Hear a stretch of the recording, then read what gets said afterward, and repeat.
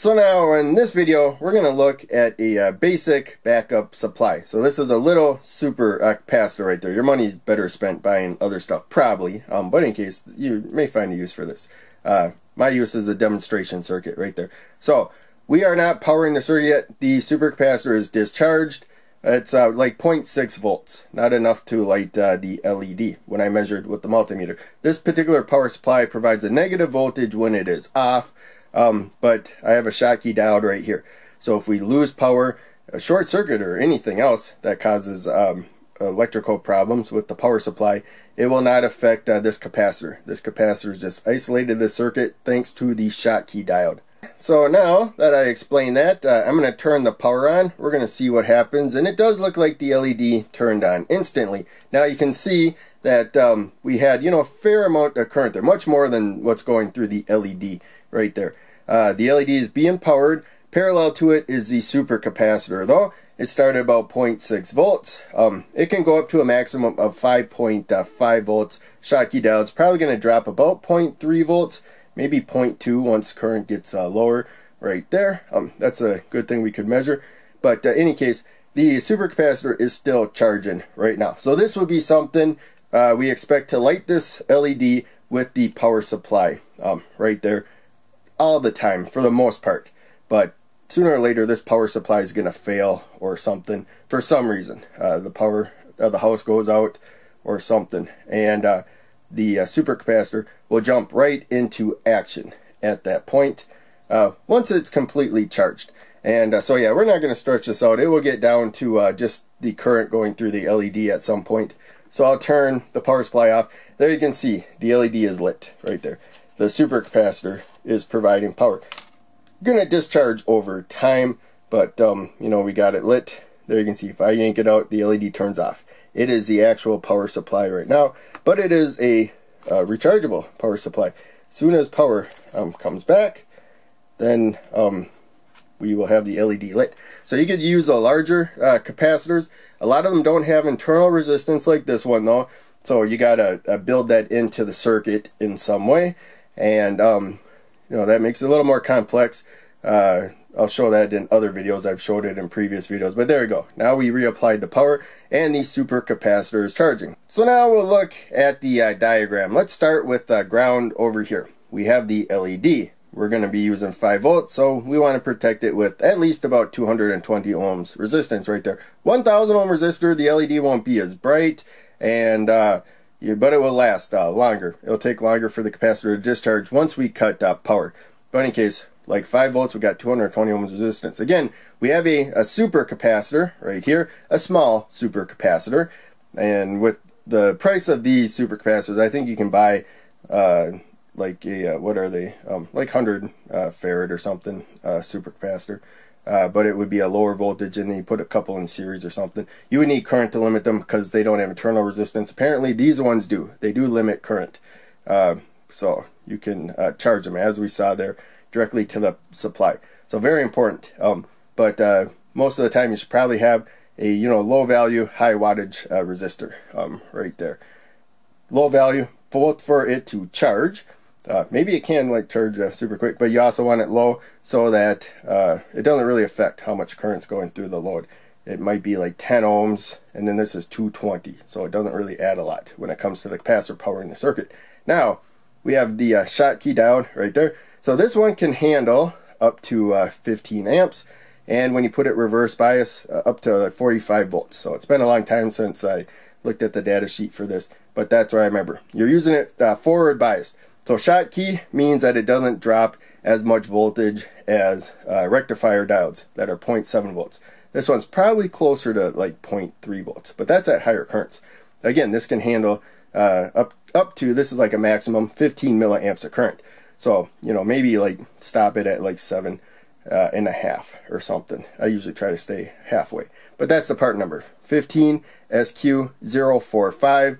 I think 045 because some of them can handle over 100 amps of current, certain ones, and so you might have like a 1 right there. But in any case, that's what that part number means. It's pretty straightforward. That's the total part number for the component.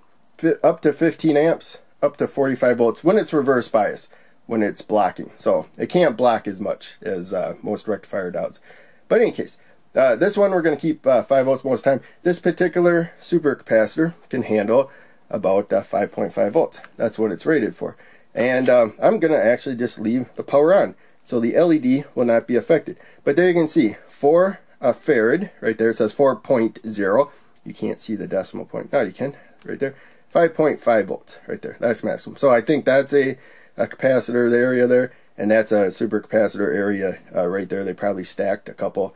And in any case, you can apply up to 5 volts across them. And yeah, we're going between those 2 points. There's the LED. So now you can see this path. There's a Schottky diode. You can see how big it is right there. And when I pull the supercapacitor, I'm aiming through the camera. So doesn't really go exactly where you think when you're aiming through the camera. You don't see it as good. So yeah, now the supercapacitor is charging it. But yeah, you can see the part number on there. Very easy. You don't need a magnetic loop or anything. 15SQ045 right there. So I just took one of these terminal blocks right there. These are pretty thick cables there, and yeah, I just bent them into shape until they were both facing that way. I made sure that you know, I had the cathode to the side that I want, because you can see it's hanging over to one side, so it can push on other components or something if it's in the wrong spot. So when I designed it, I planned that all out. I think I made some other ones where it's facing the other way, so I can turn it this way in the board. I got a couple of them. But in any case, enough about that. That's just what I did long ago. Came across this diagram though, so that's why we're covering this right now. But I still think it's a pretty cool demonstration of backup power. That kind of blocks the resistor. But there you can see that path. Now we have the diode back. So either this can charge it, but it has to be recharged, or the power supply can charge it, but sometimes it goes out right there. So we got one or the other. In this particular setup, there's no diode once we charge the capacitor. So whatever voltage we're powering the circuit at, once the capacitor is fully charged, that will be the power it provides until it starts discharging. It will go down. So sometimes you use multiple capacitors, and so when you cut the power, instantly the voltage might change by a little bit, but we won't worry about that right now. Just realize in this case, we charge the capacitor to the supply voltage minus whatever the diode drops right there. Pretty straightforward. So yeah, limit current for most supercapacitor, that's very important. Don't assume you can apply 5 volts to a supercapacitor like this. You got to limit current. One way is if you have a power supply that limits current. So this came up recently where you know, I had a power supply that apparently I was using a limit current that wasn't meant for that. If you buy these actual like bench power supplies, you can buy the larger versions, you know, pretty decent ones according to reviews, for like $50 and stuff. And they might be able to provide, you know, 30 volts up to 10 amps, you know, like 300 watts. You know, you got to provide power to them, but they can regulate the power to other stuff. So, yeah, that kind of came up when I had a power outage. I kind of just grabbed some stuff, jerry-rigged something together. It wasn't the best design. You know, the topics I'll cover in other videos when I come to backup power. You know, not terribly exciting. It'll take a while to explain it, and I'll probably have to make diagrams.